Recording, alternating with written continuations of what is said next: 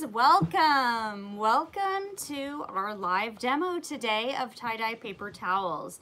So I wanted to say hello. My name is Anna Dzingel. I am the author of STEAM Play and Learn. I am doing this demo for both my YouTube channel and for Stemola Live, which is my agent, and they are a wonderful group, and so I'm excited to be part of their live. They're doing a whole series of lives with all their authors that they represent, so it's very cool. I highly recommend you check out their series that they've just started recently. All right, you guys, so welcome. Today we're going to be doing another project from my book, STEAM Play and Learn.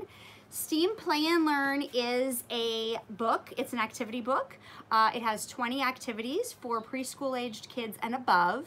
I wrote it originally with the intention of, you know, is kind of focused more on the preschool-aged child. However, a lot of the projects are really great for older kids or, frankly, for multi-age groups. So if you have a family at home and you have a various ages, I know I get a lot of comments from readers who say, I don't know how to keep my 3-year-old busy with the same at the same time as my 10-year-old. And so the projects in my book are really, really good if you are working with kids of multiple ages, because there's a lot of extensions and things that older kids can do while the younger kid maybe works on one part of the project.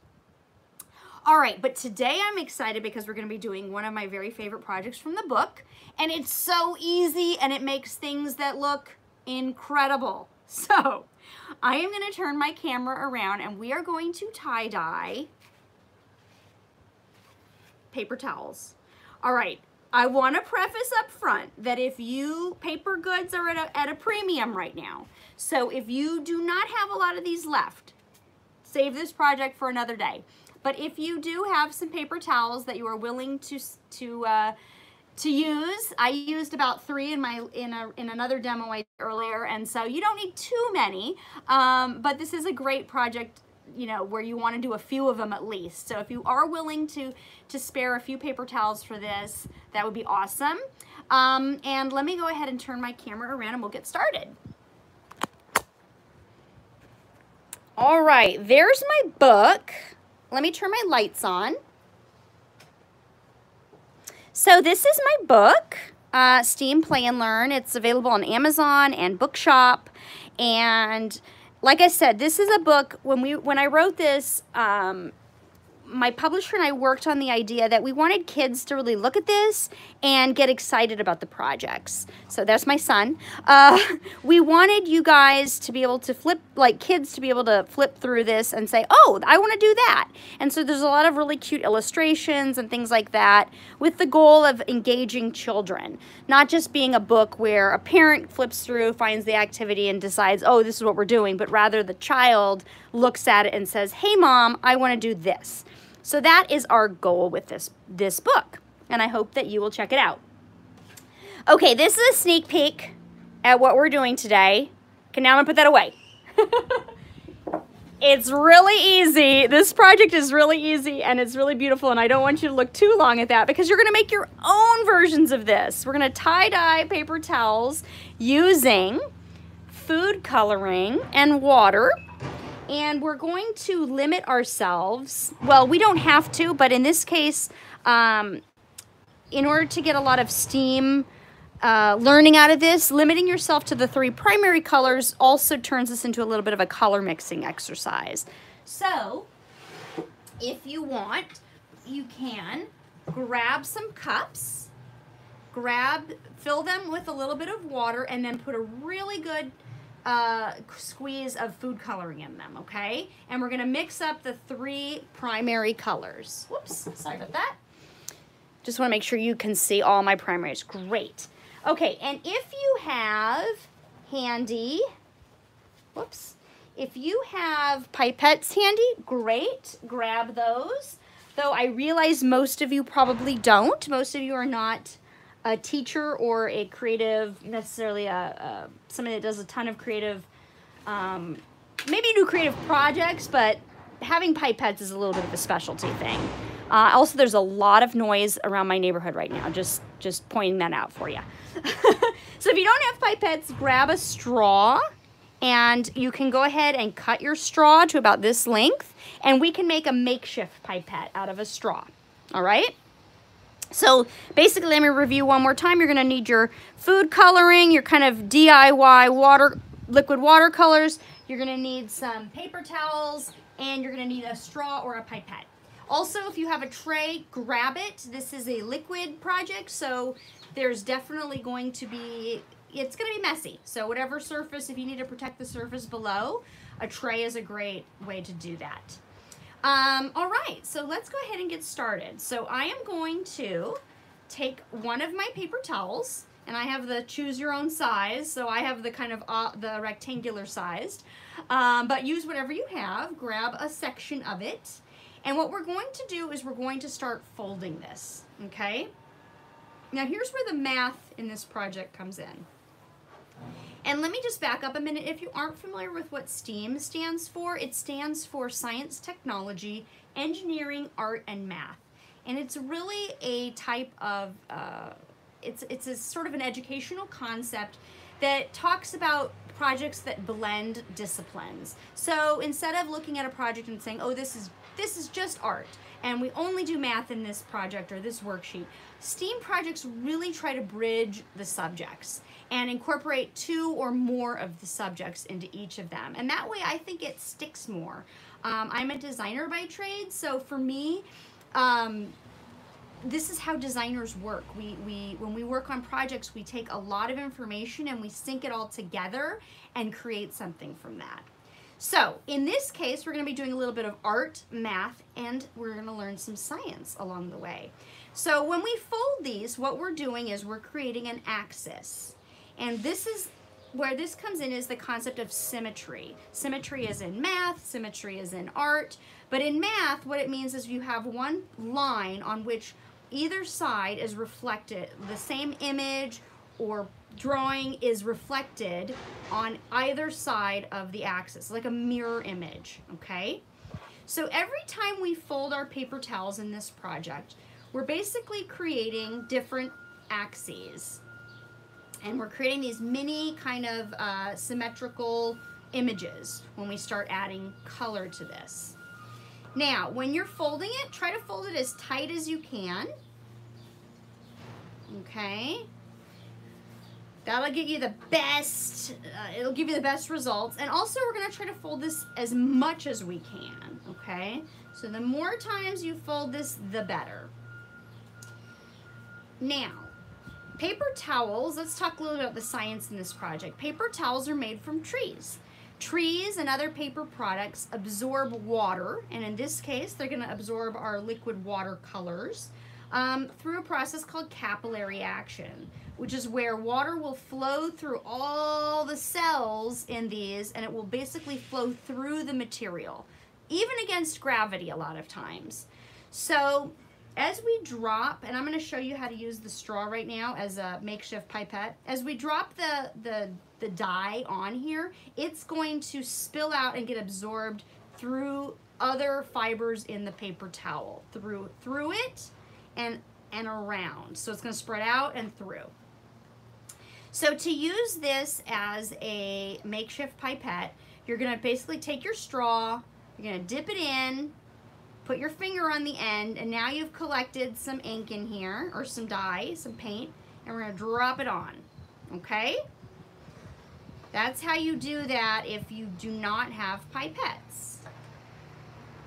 And we're going to basically, we are going to color our, I have got so much action in this neighborhood today. Now I got a helicopter above me.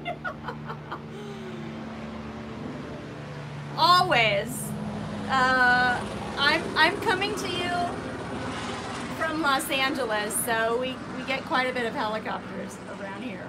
All right, so now you see I've done it on one side. I've added a lot of color. I'm going to turn it over, and I'm going to add color to the other side. And this is where we get some color mixing happening. So I'm going to cheat a little bit and use the pipette so you can see how those work.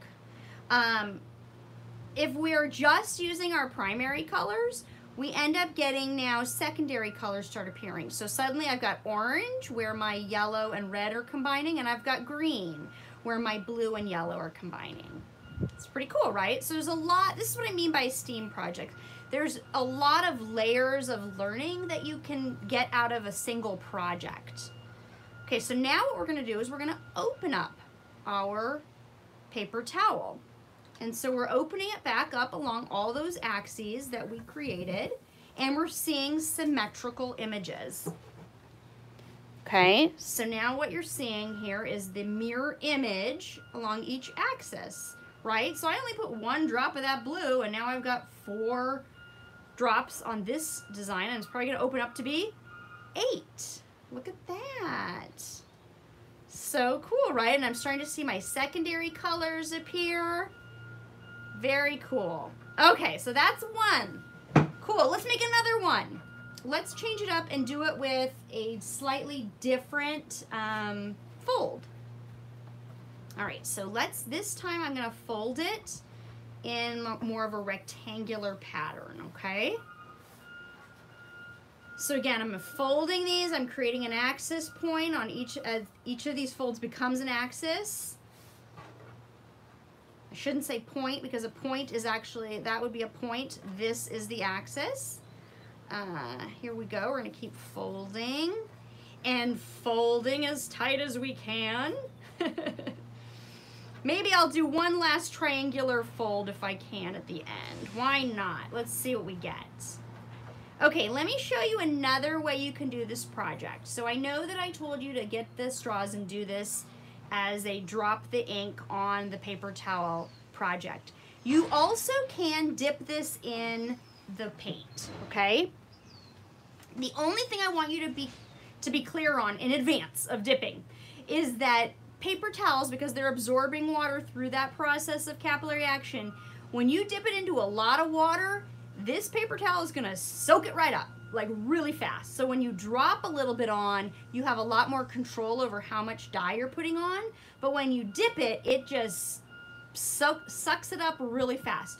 So since we don't wanna end up with a muddy image at the end or art piece at the end, we only want to dip for a very brief moment, okay? Because it's going to soak it up fast, okay? So you saw, I just dipped that really fast, okay? Look at that.